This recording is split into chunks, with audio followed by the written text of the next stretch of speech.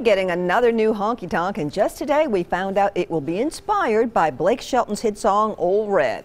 News Channel 5's Jesse Knudsen joins us live from Lower Broad, where the new venue will take over the Opry Originals building.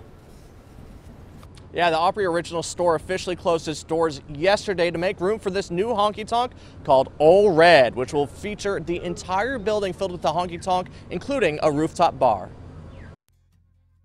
On a prison farm in Georgia. Released in 2002, Old Red became one of Blake Shelton's first hits and a favorite for fans. I was obsessed with the song, still am. It's still my favorite song to sing in concert. And now a tale surrounding a dog named Old Red is becoming the inspiration for a new honky tonk on Lower Broadway. It's going to be an experience that, you're just going to want to say you've been there.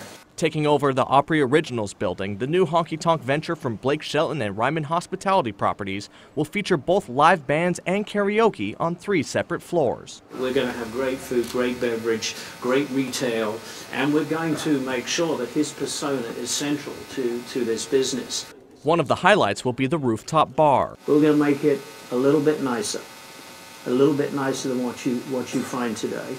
Blake moved to Nashville in '94, and he's excited to bring a brand that means so much to him to thriving Lower Broadway. Every time I come back, it's like, what the hell is that place?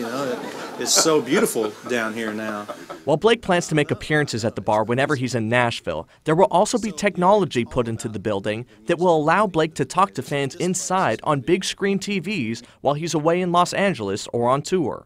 I can actually stick my head in there, from time to time, even when I'm not around. But when it comes down to it, this new venue is all about celebrating the thing that makes Nashville and Lower Broadway a destination for so many. It's all about the music at the end of the day.